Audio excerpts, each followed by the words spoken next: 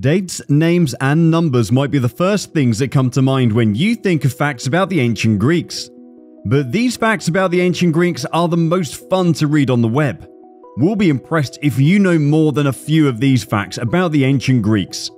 In this video, we'll talk about the most crazy things ancient Greeks did, from using stones as toilet papers, the invention of the computer, and more.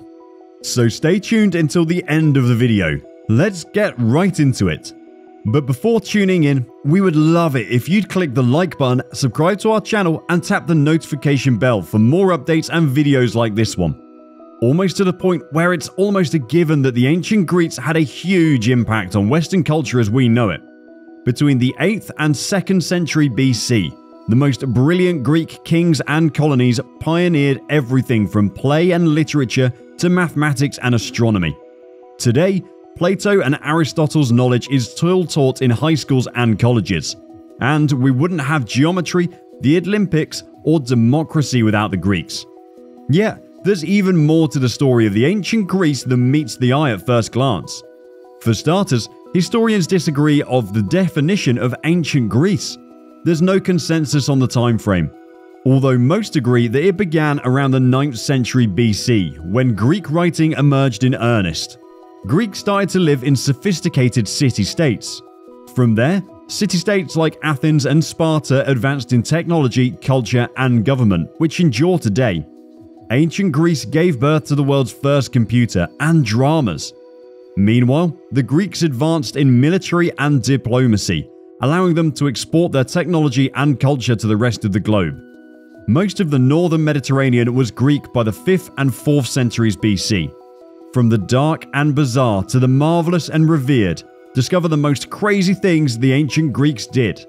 Number 10 is the unibrow was a sign of beauty and intelligence. Historically, brow styles represented cultural ideals.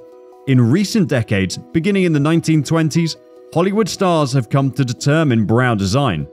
The natural, untamed brows were desired in both Greek and Roman cultures. Unibrowed women were admired for their beauty and intellect. Women without unibrows would paint theirs to resemble such. Married women had eyebrows that were already there, but single women would use black incense to make them look better. Number 9. The term idiot originated in ancient Greece. Idios, which means on one's own or private, is the root of the word idiot. The word comes from the ancient Greek word idios. That's the same root from which words like idiomatic come. The word idiosyncrasy comes from the Greek word idiotes, which means private citizen. Besides, in ancient Athens, there was more to the word idiots than just someone who kept to themselves. An idiot was a person whose daily existence was untouched by or had little to do with public affairs and governmental activity. So an idiot was someone who didn't directly affect the city's running. Idiocy equated to privacy and independence. It was the antithesis of citizenship. It was used to describe those too uncultured or uneducated to care about or make informed decisions about public affairs. Then came the first idiots as we know them today. The term was soon used to describe stupid, clumsy, or uncomfortable. It spread to Latin by the 3rd century, soon becoming a word for stupid, illiterate people. The original political meaning lasted for a while. Still, as Greek culture and traditions eroded, this newer, more symbolic meaning took over. And via French, idiot first appeared in English about 1384. Number 8. Spartans punished the cowards by shaving part of their beards. We look at the history of beards. What's the narrative behind them? How's their perspective shifted? Allow us to take you on a time-traveling bearded adventure. You've put in a lot of time and effort to grow your beard, and you're justifying it to your great aunt during Sunday brunch. She thinks you look like a tramp and have been made disparaging cultural references to you. You're offended on behalf of all bearded people but remain quiet. You just wanted to give it a shot. But the ancient Greeks considered the beard a sign of masculinity, as has been the case in many cultures. The Spartans valued facial hair or manliness so much that they punished cowards by cutting off a portion of their beards. A smooth face was deemed effeminate. Adulterers were treated similarly by the ancient Indians. Ringlets were created by Mesopotamian civilizations using oils and curling tongs, so you don't have to worry about becoming overly enthusiastic the next time you buy a grooming product. Alexander the Great ordered his soldiers to shave to prevent adversaries from grabbing onto them on the battlefield. Number 7. Leprosy was grounds for divorce in Greece up until 1983. Leprosy is one of the world's oldest and most feared diseases. It's long been associated with stigma and discrimination because of the grotesque deformities it causes, the mystery surrounding its etiology and transmission, and the lack of a viable treatment until recently. From antiquity to the 1830s, the prevalent paradigm was illness prevention through enforcing human behavior via legislation, cultural customs, and religious doctrine. 1415. Back then, segregation was the principal leprosy control approach. The laws of Manu, 1500 BC, described leprosy and other skin ailments. The laws forbade contact with lepers and penalized those who married into their families. Chronic, potentially against nature. Inconstitutionally effective therapy linked with sin and dread of contagion. According to the Mosaic law, the disease was a punishment for sin, and leprosy was reserved for the most odious of sins and crimes.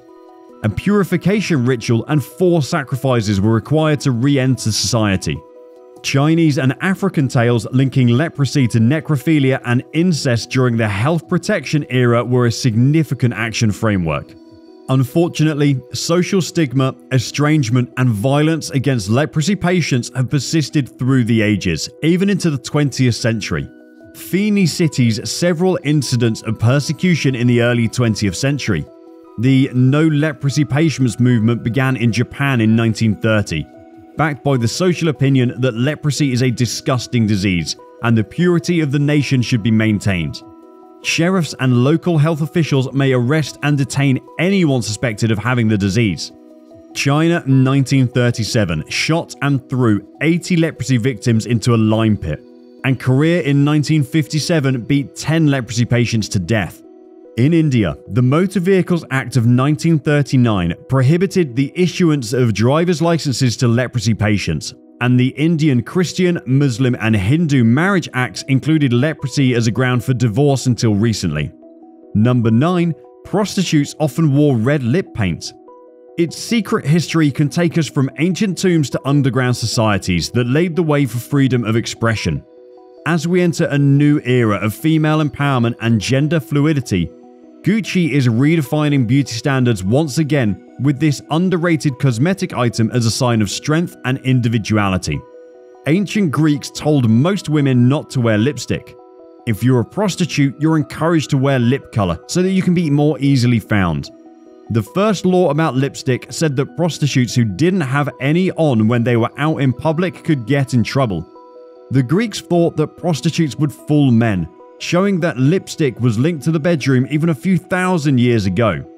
Among the ingredients in Greek lipstick were made of things like crocodile dung, sheep sweat, and red dye. Number 5. Throw an apple too is a way of showing love. People would do anything for love, right? In some ways, you might be surprised to learn that even our predecessors had a little fun when they proposed. By throwing an apple at their chosen wife, the ancient Greeks did this to show their love for them.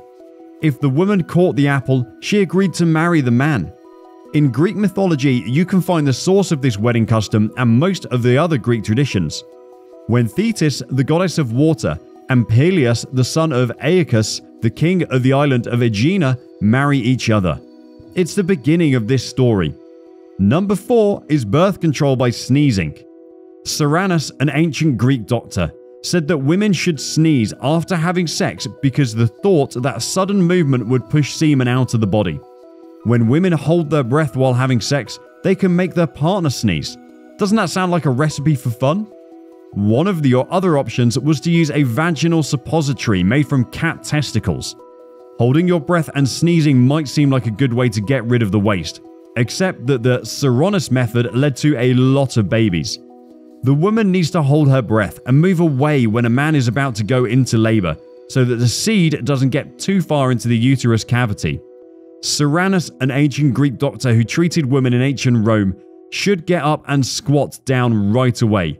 inducing a sneeze and wiping the vagina all over. Soranus doesn't go into too much detail about how to make a woman sneeze. His suggestion was meant to get the semen out of her body. Number 3. Only men were allowed to participate, and they fought naked. In the ancient Olympics, Milo of Croton was one of the best. During 34 years, he won 6 times in wrestling.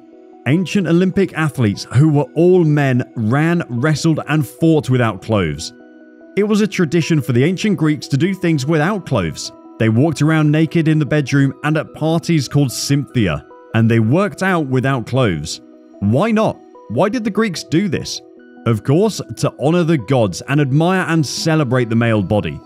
Many people who took part in the study used olive oil to look better and keep their skin smooth. There was a real effort to make athletes wear loincloths in the 6th century. It didn't go over well, and soon nudity was back in style in athletics. Number 2. Ancient Greeks invented the first computer. The Antikythera mechanism was an ancient Greek mechanical device used to calculate and show astronomical events. The parts of this ancient computer are now on display in the National Archaeological Museum in Athens. It was found in 1901 near the island of Antikythera in the Mediterranean Sea. They came from the wreck of a trading ship that sank in the first half of the 1st century BCE near the island. It was made around 100 BCE, with or without 30 years. The Antikythera mechanism had the first known set of scientific dials or scales, and radiographic images showed that the left parts had 30 gear wheels. No other geared mechanism of this level of complexity has been found in the ancient world, or even in medieval cathedral clocks. It was built a millennium after the ancient clocks had been made.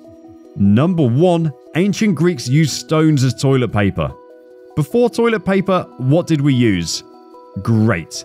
We've only been using these soft rolls of toilet paper for a very short time in history. This kind of toilet paper didn't come out until the 1930s. But the ancient Greeks are probably the sassiest people when it comes to getting their butts clean.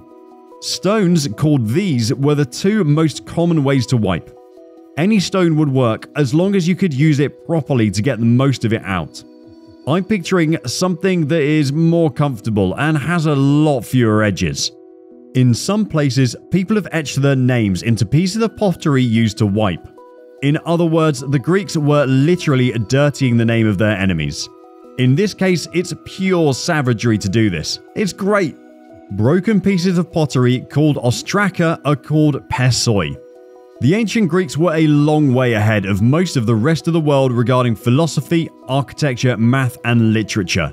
How did this advanced society come to be after the Bronze Age and enjoy so much beauty? Let me know your thoughts and comment down below.